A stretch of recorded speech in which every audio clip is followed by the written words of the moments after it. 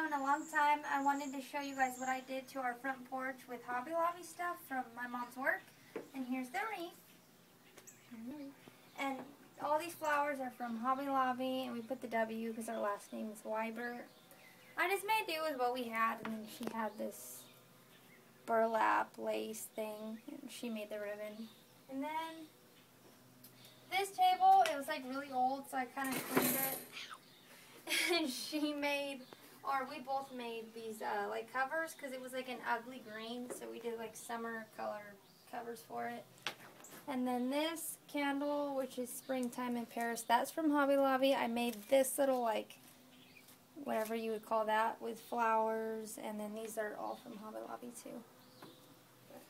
Yeah, that was we'll probably be doing more videos. Probably, we have a video coming. Do you know the girls' company with those hats? Mm-mm.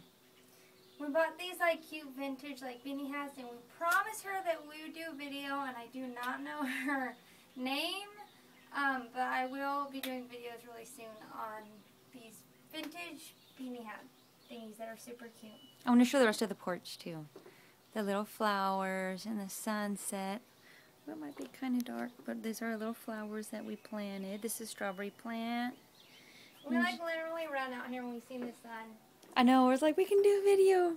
There's light. My husband is, oh, look at Kitty in your chair.